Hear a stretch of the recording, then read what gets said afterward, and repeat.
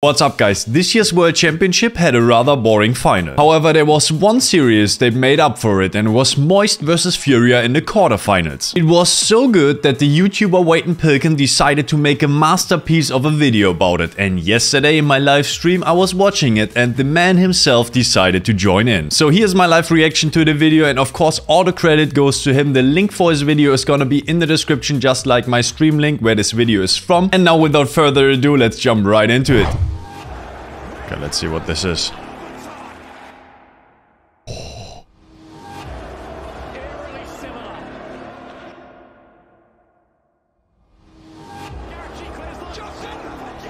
Oh my god, I remember that.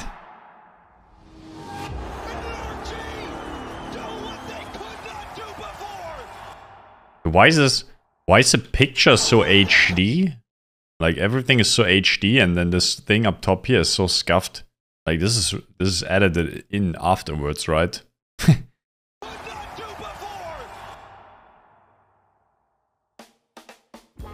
It's been 973 days since the last in-person World Championship, and since then it's been extremely hard to live up to that moment. Having no LANs or international competition for so long made it near impossible for storylines to develop. In fact, it took nearly 3 years before we saw another moment of that same caliber at a World Championship. And when it did happen, Furia Moist. I've never seen that video. This is a story of Furia. Holy. Esports. Furia Esports came into the World Championship as the highest seed from South America, which sounds really good, but unfortunately doesn't mean much historically. Before this season, the SAM region as a whole had a record of 1-8 on LAN. Not exactly the best track record. When an NA or EU team was put up against a South American team, it was usually just something to scoff at least until the 2022 Winter Major. I mean, to be fair, their best team moved to NA in complexity, so I gotta take that into account, right? Let's continue. This event was the first true sign of Furia's potential. A top 6 finish from a South American team shattered everyone's predictions. They came up out of nowhere, taking down powerhouse teams like NIP and Endpoint. Furia instantly became a team to watch out for after just one event, even for top teams like Team Queso, which they had the unfortunate occasion of— You know what made Furia so nuts at the fall major was that they already had this tactic down of one guy goes up and the other follows through, and the first guy who went up with the ball just fakes it. Wayton has a video on that as well. It's pretty cracked. Only Queso and I think V1 were able to do it at that time consistently, so they were pretty good. G2 Furia just trying to feel out what Team Queso is bringing to the table. Another shot almost in there. Vatira finally got the ball on it. How much more? Because the game itself is been playing on the blue zone. Right. You don't want to spend so much time. What? You saved it? Holy. This right here. This is what I meant. Oh my gosh, Rise is just, you know what? Hard putting pressure as well on Rise in the corner. That one's drilled through and just missing the timing on the That was close. It is not easy for Queso, but there is a lot of space for them. And as we hear, what's up, Flossy? They're just different. They're not being able to get to the ball before, and that's unfortunate. I mean, well, you really want to see that offense come out. It feels like time really running away from them here, and that's a great shot. They finally break through. And what's unfortunate about that last goal too? Hold on, Furia's gonna get one back. That's off the demo. Normally, I'd say that's a good double. Looking good. There's Furia. That's a miss off the backboard. Demo's the floor. Card's gonna find a go-ahead goal. Demo is going up, Rise trying to keep it up, but it's going to touch the ground, and Furia. Guys, there's some sort of filter over that, right? It looks so crisp, baby, and I don't know why. Yo, wait! Thank you for the follow, bro. Currently watching your video. I was just curious how you make it look so crisp. Win a match against Team Queso. Card taking a win past Joyo. Tank's looking for a spot on the net. He's actually going to pull the defender out of luck. Having to field some tough shots. Queso really unrelenting. And a second touch. Back post. Oh my. And a good challenge will clear the goal. That was close. Opportunity to Card dish it out. The shot inbound. It'll get through. Furia tie up the series. Kyle trying to keep the pressure going. Card is up early. He will go towards the low right. Kyle follow through. Back post. And all that, guys, all that is only the build-up for the series we're gonna see at Worlds.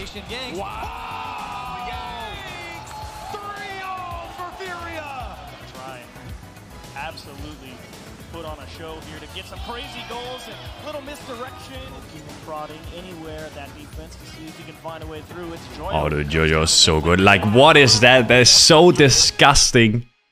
How do you defend that? I think I saw a news video of yours before. That's awesome to hear, dude. I've been on a grind recently. Would go on to lose control of Game 7 and be eliminated from the major. That is 3 for Queso. Devastation the other way. Their performance was unbelievable at the time. The only question left on people's minds at this point was it a fluke? Well, at the next major, 3 months later, Furia answered that question with, no. No, it wasn't. Furia, South America's hope.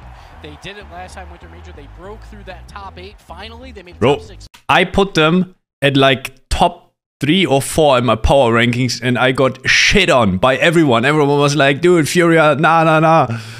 It was horrible. But they've been that good. Furia defense, but here's the problem. You give a lot back the other way. You get punished. At the 2022 Spring Major, Furia truly solidified themselves as not only a top team, but a fan favorite. Yan had one of the most impressive individual performances ever seen in the RLCS, scoring highlight after highlight. A team from what we used to call a minor region was changing the reputation of not only themselves, but their region as a whole. They were unfortunately knocked down to lowers early on by none other than Karmine Corp, who they would end up meeting again later in the bracket in the top 6. This was one of the most exciting series of the tournament. Oh yeah, I remember that. Huge, not only of course for KC, but Furia, the damage they can do, it is on another level truly. This was when K-Cop all of a sudden became legit with Noli. That's what they've got to try and avoid in this series. Furia were extremely consistent earlier, but it's all they always do, but they're just a bit too few and far. I had this shot in my video today. I remember recording this. The fake wave dash. This is usually the point in the series where it's considered all but over. Reverse sweeps just don't happen in these scenarios. A game away from elimination, backs completely against the wall, there's just no hope left to hold on to. For some reason though, these factors don't apply to Furia. And the entire crowd of RLCS was just about to realize that. You want me to put this into context? We have never seen I thought it was over as well, to be honest. Oh, I see on social media, in this LAN in person, Jan sneaks one in here for 1-0. That's something we have to work with. The team plays and we saw There we go, 3-3 guys. That's it confirmed. It's been so for a while. Furia have brought it back to Game 7, and they've done it with a celebratory goal as well. Copperbox Arena! Are you ready for Game 7?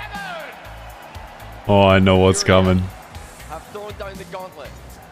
They have won the hearts of London fans, and they open the scoring again. Furia in this position have been unstoppable. When they get that first goal, they do not let it get away from them. Nolly is going to have to back down at least for now. Cards lost the ball up to Kaio. The fake. Furia. Totally intended. There, but Furia still look great. They're hanging on to this 2-goal lead, giving nothing but now suddenly Garmin find an opening. Itachi back into the midfield. Nolly can't quite take the first time shot. They're taking their time. They want the perfect play. Oh, no! The nerfs, bro. Instead, he set up his teammate. They got him. And he will wait to the corner. Itachi will clear. He touches here, every touch so important. Nolly gets back to the ball, mid-air recovery, now it's free for Garmin. What a beauty. The reaction by the owner of K-Cop was just the best. In front of like 45,000, I think it was. And he completely lost it. It was so awesome. And by the way, the first goal in that last game, where Astral own goal, there was always the reason why I thought Astral was a little bit washed, but he upped this game in spring even more, and now he's back. Odd feeling to already outperform your expectations, but at the same time be this close to making history. Oh baby, Furia let's now go. had 2 moments. Chip to chip, thank you for the follow, bro. 2 majors in a row, 2 devastating Game 7 losses. It's hard to watch from the losing perspective, but there was still work to be done. Coming up was the biggest Rocket League event of the year. This brings us nearly to the present day, the RLCS World Championship. Furia had just 1 month to grind and change their reputation of coming up short of making history. Eyes were already on them as they went into their first match. And what better test to start with than the very team that took them down just 1 month prior? Would Furia let this opponent scare them? Absolutely not. This, in fact, is where the redemption begins. In the chat there, folks. Redemption arc. Get over to the stage. We got a banger of a match coming down the pipeline. I thought they had a chance. I thought they had a chance. It was an open net, and I thought they were going to score. With Jamako, goated caster. He was so good at words. Right now, watch it. That's going to be a good pass. Oh, Manoli attacking. He got the shot. His touches connecting with each other. Both defenses able to challenge. Shot in front. Goal! Oh, what a banger, though. Touch up, that's gonna be a Furia goal. Joyo getting credit for this one. Speed from Card to get to the ball. The entire King Court rotation is out. Card doesn't get the touch when he gets the pass. Oh, Furia take the lead! And I'm telling you, Furia began the tournament by dominating a series they couldn't close out before. One of those two stories was now complete. Immediately after, they would unfortunately be knocked down to lowers, but they'd instantly bounce back in a close Game 7 finish to send them to the final playoff bracket. 8 teams remained, single elimination, and Furia were given the hardest matchup of any team. Welcome to the greatest Rocket League series in 973 days. There we go, boys. Demonstrably, the tournament favorites, Moist Esports, taking to the stage, going up against the Fury from South America. Iconic, dude. It's just iconic at this point. if you're Furia, but it is time to see if it's the other Furia once again here in the Vatira Arena and rising up to the occasion. Now it's up to Furia to change that narrative. Brutal match for Furia, and it might be But this time, if they're able to use Kai on the midfield, things might be a little bit different. Oh my god! Joyo! I couldn't even remember that. That was nuts. They're going to have to figure it out later on. An own goal to finish us off. Rise, Patrick Hero. I gotta say, we were asking for Yang. I think he is attacking a little bit more now. Hard. Has been very good between Furia and the club. That these sort of defensive showings are not rare. But now Vatira, he's broke through them all. Body to the corner. First one to it. Jan yet again. And we have overtime. That clean cut opportunity. Now off the backboard. Vatira! Save! Follow up!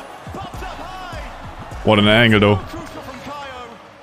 Vatira off the backboard. Hooks it back around. 2 players go at him. For Joyo! Honestly, after such a long overtime, I thought Furia was already broken, you know, like Moist seemed to be unbeatable. I don't know, but yeah, you know what happened. America. Every single person in that region are watching this game. We'll see how it plays out. Yang attacking fast. Gaio trying to go for that ball. Guard has a chance. He's going for it. And now they react on time. Moist either caught in the transition or not caught at all. Oh, Joyo, can he go the whole way? Oh, so close. It's Moist that are stuck in their own side of the field. Yan this time takes a little bit too much of a touch, but Rise glasses at Joyo. Vatira tries to save it. Not enough. Looks like my plat lobbies. Flying, high flying. You're passing it. Oh, that's almost on that card. With the same how not over yet. Joyo has a chance to go for the pass. Nice. Nice interception from Yan. Only 1 second left. The ball is going to fall to the ground, and we have a tied series. Game 5. Double match point on the line. As Joyo takes the air immediately. Can't find a demo, but here comes Rise. Bottom corner. Not enough. Matrix is around the demo. Gets the ball. He's now taking to the opposite side of the field. On the reset. Can he outplay everybody? Rise! 10 seconds left. The Iceman. The position going for the control play. The ball onto Vatira's hands, and of course, it is going to be a goal. Boys securing this game number 5. It's now 56-0 for games where one team gets on that point, but yeah, we just have to start watching out. Yan, reset, Vatira to dodge it. Dude, what is that? How do you pull that off? Chance for Gaio. Oh no, Gaio guard wisely waited in the back. Joyo against everyone. He doesn't care. He's gonna put it on. Joyo pass. Now Card up against Vatira. Infield, that's open. 2-goal lead is back. What is currently happening is Kaio on the backboard. Has he got the step? Oh my goodness, he almost did. Goal. 3. Oh, Vatira. Out of nowhere, Vatira. Unreal save. I thought it was a goal from Card. Now it's still Vatira. Vatira, he made it happen again. Card moving in. He doesn't take his own teammate off the backboard. Just back and forth the whole 5 minutes, dude. What?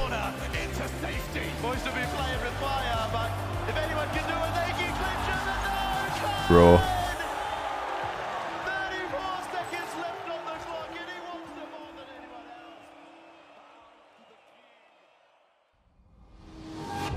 Ladies and gentlemen, It's time. get up, get loud as Wayton would say. We are going to Champions Field.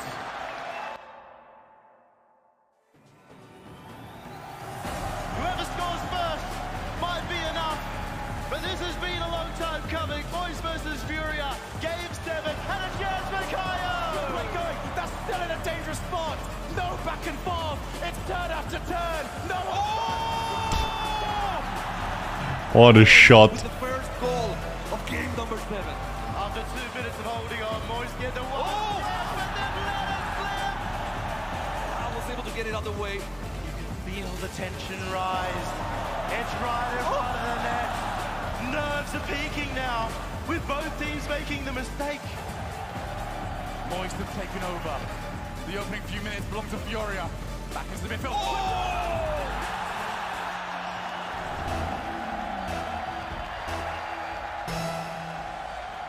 Moist 2-1 up, with only 1 minute remaining. They might be about to make it 2 as well. Joyo plays the time, but that's right into the path of Cards. Yanks way up high. He has Kaio up front. The pass for Gord, and it shoots Joyo. Oh, what a save. How he could see it. Moist have kept themselves alive. 30 seconds. Oh, it's coming, guys. Cards infield, taken away. Kaio now looking for the back one. That's the one. Good though. Kaio bumps it off. Now comes the follow. Into the back of the net. Do it. We keep going. Dude, I got goosebumps. Holy. 15 seconds. Joyo with Vatira in midfield. Yan intercepts. Yan wins the challenge from Vatira helps. He keeps it away. Moist did not let this drop earlier on. Now they're up against it. Furia!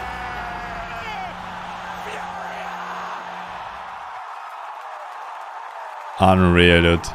Unreal.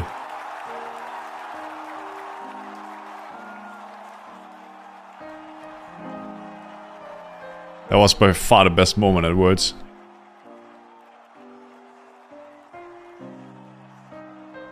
Unless you're a Moist fan, probably. Banger video, Wayton. If you're still here. That was really sick. Holy, that was good. I like it. Picasso.